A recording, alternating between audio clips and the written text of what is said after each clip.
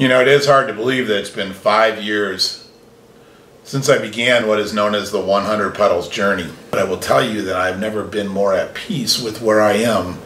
Whether my son has found or embraced his recovery or not, that's not really the story. The story is, what have I learned on this journey that enables me to move forward in a way that I can give love, support, and encouragement to all those people who need me, not just my child. So I look at where I am today compared to where I was with 5 years ago, is that I'm so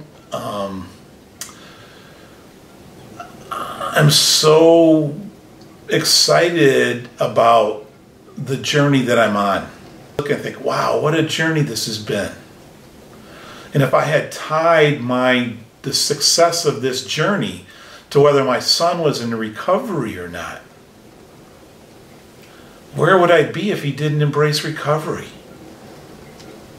Where would I be if he did embrace recovery? So when I look at where I am 5 years in a reflection point of view, it's been the most painful experience of my life. And there are a few days where I don't hurt for my son or feel bad for the situation of his experiences with his addiction.